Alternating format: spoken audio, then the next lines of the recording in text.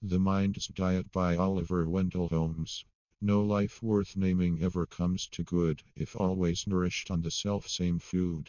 The creeping mite may live so if he please, and feed on Stilton till he turns to cheese, but cool Magendie proves beyond a doubt, if mammals try it, that their eyes drop out. No reasoning natures find it safe to feed, for their sole diet, on a single creed. It spoils their eyeballs, while it spares their tongues, and starves the heart, to feed the noisy lungs.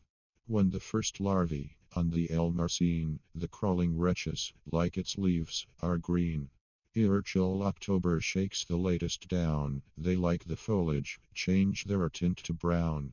On the blue flower, a bluer flower you spy, you stretch to pluck it, tease a butterfly. The flattened tree toads so resemble bark, they're hard to find as Ethiops in the dark.